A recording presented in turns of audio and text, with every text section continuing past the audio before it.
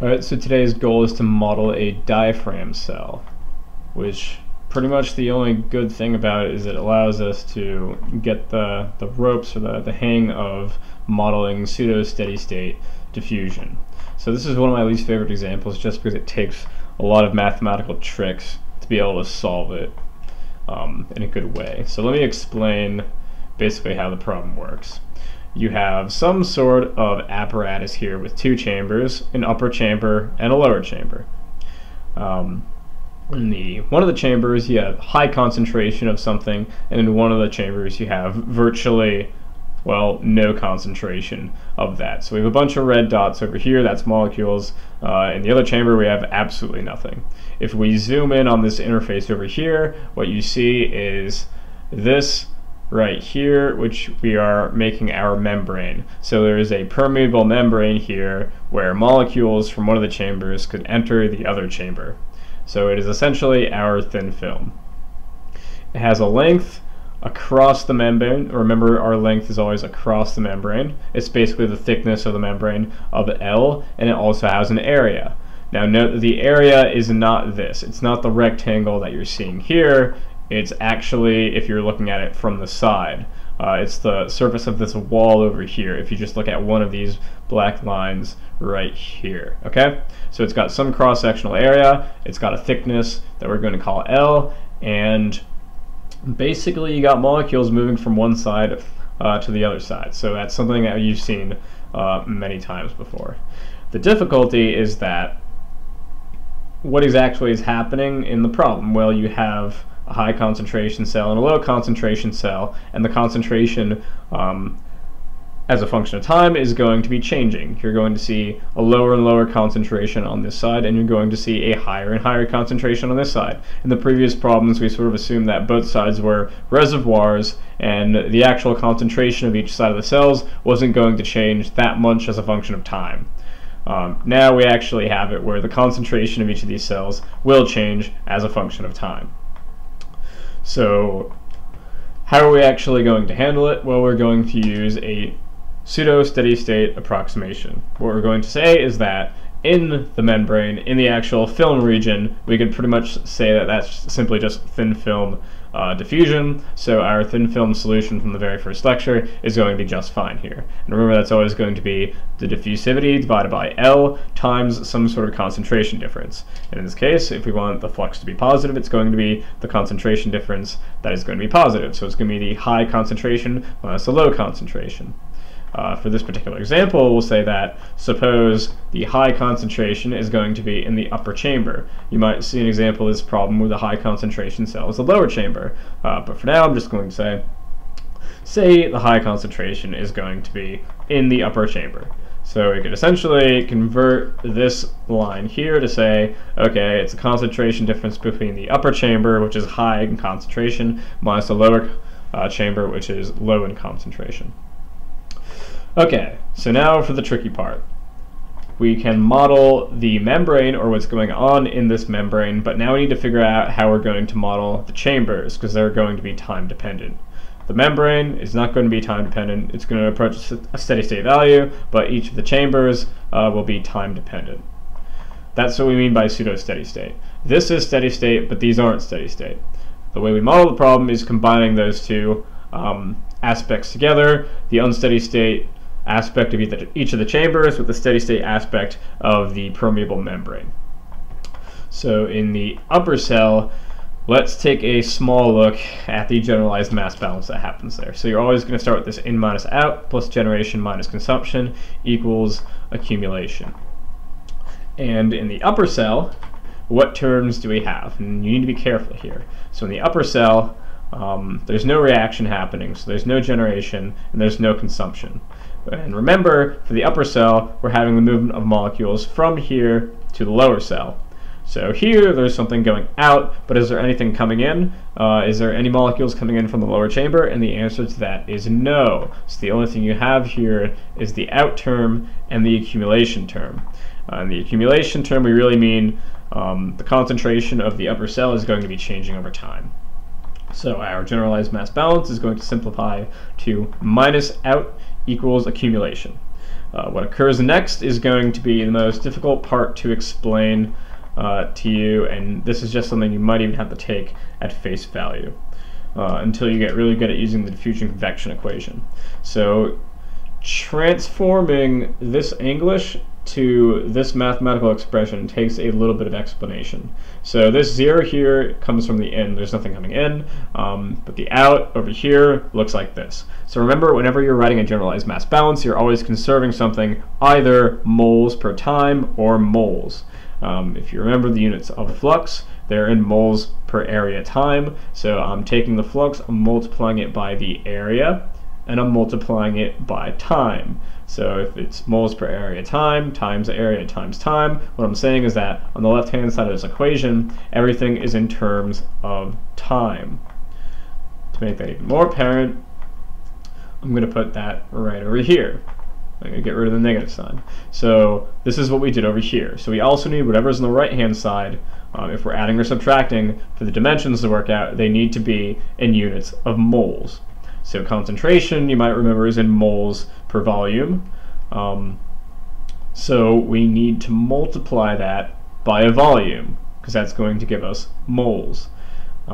Since concentration, we're saying, is now a function of time, we're saying it's going to be evaluated at t plus delta t, and respectively it's going to be evaluated at t.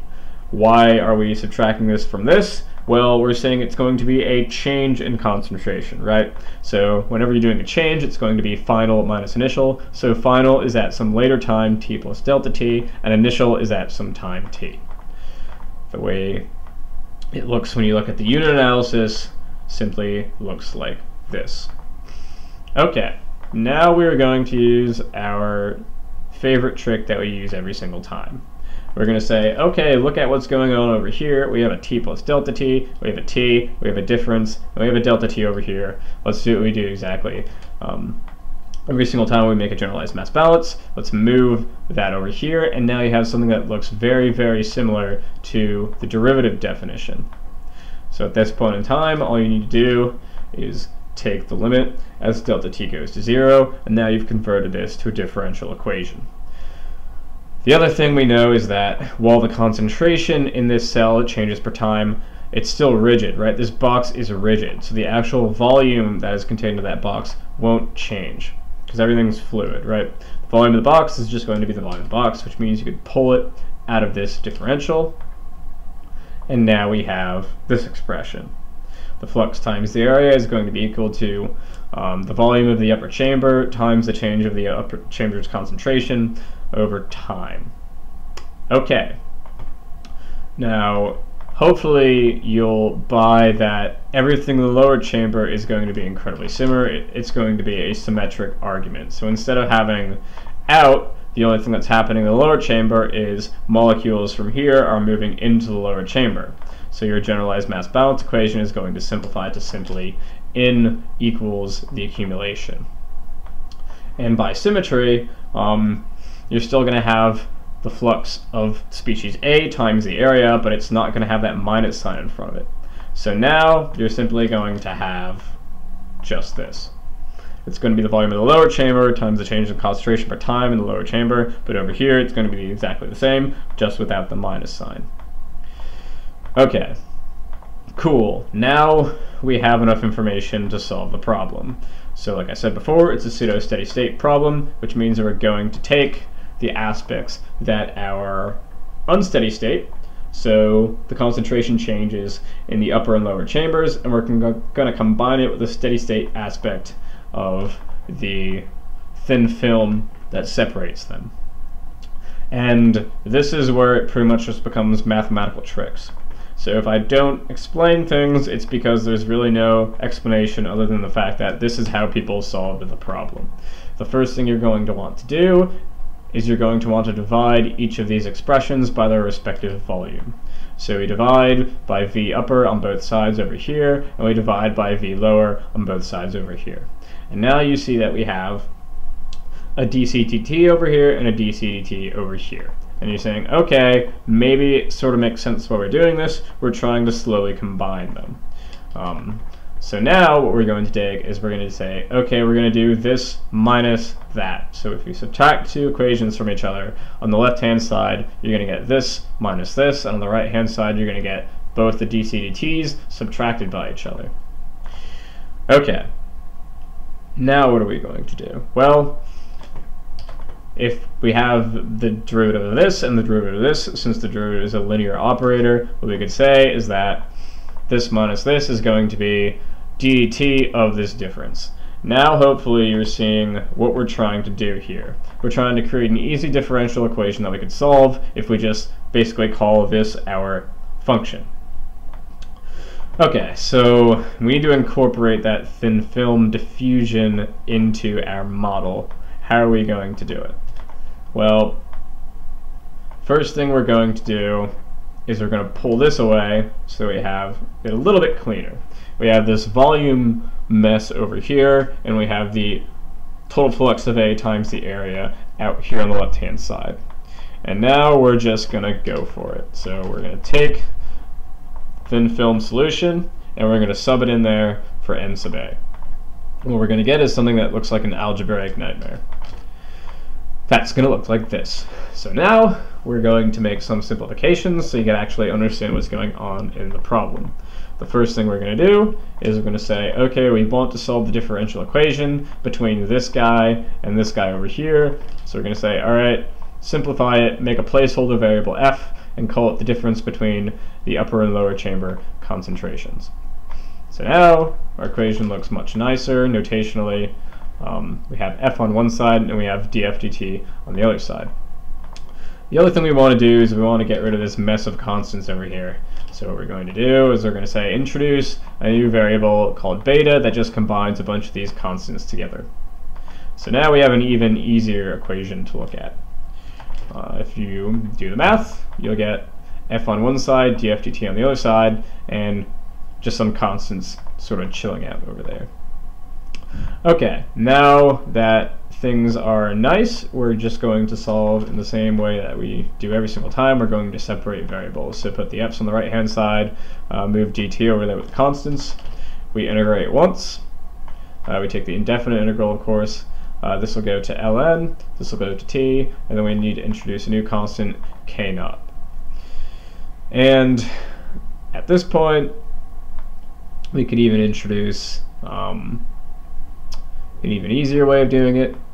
We could just say we have this boundary condition at time 0, that whatever the function is, it's going to be at some initial value. What that tells us is that this term will drop out when we make that boundary condition, and that we'll have to move this over, so that k naught is going to be negative ln of f naught. Okay, so far so good. Going back here and substituting in the value of k naught, we get this. If you remember your rules of logs, it means that we can group the log terms together and say that they're just being divided within the natural log. And now we can actually solve for our function.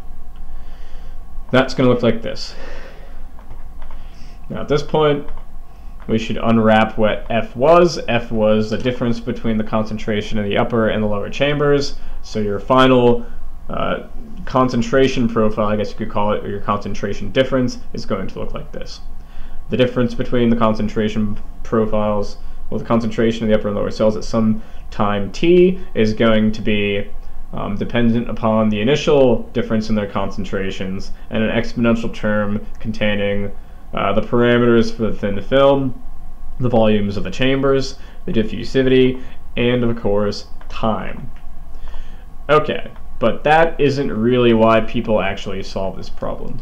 What people are interested in is getting this diffusion constant, or the diffusivity of the material d. So if you go back to a previous step, which I believe will be this one. So if we bring this down here, and instead this time we try isolating d, we can use the negative sign to flip what's going on in the ln over here. This is supposed to be up here. And we're going to divide by beta times time. Now, if we expand again, knowing what f naught and f are, we get something that looks like this. I'm going to move the ln once again up here, because that b and that t should not be in the natural log. So now we have an explicit expression for the diffusion constant d, as long as you know what beta was. And beta was the area over the length times whatever is going on here. So this is the point. The point is that this diaphragm cell, or this Arnold cell, pretty much only exists so that you can find out what the diffusion constant of a particular substance is. That's the reason why we do this problem. That's the reason why the Arnold cell, or the diffusion cell, or the diaphragm cell rather, is important. Because you know the area and the length of the thin film if you constructed it. You know the volume of the upper and lower cell if you constructed the diaphragm cell. You could know the initial concentration of both the cells by whatever you put into the Arnold cell, and then at some time you could basically take a sample from the upper and lower chambers, use something like the Beer-Lambert law or an HPLC to figure out the concentration of each of those, and then you have all of these known. You know this, you know this, you know this, you know this, you know all the expressions in here, and you know the time when you took the concentration in the cells. And that allows you to solve for the diffusion coefficient. So any of the diffusion coefficients that we see later on, they've been figured out through the use of this Arnold cell. That's the only reason why this problem is useful. So this is going to be a footnote. If you got everything up above, ignore this. This won't be that interesting to you. So what if you wanted to model the problem using the diffusion convection equation instead? Well, then initially you're going to have it look like this. You're going to say there's no reaction occurring in the upper chamber. And then after that, you're going to say, once again, it's a one-dimensional problem. And then this is why I didn't initially use the diffusion convection equation to describe this problem. It gets a little bit unconvincing.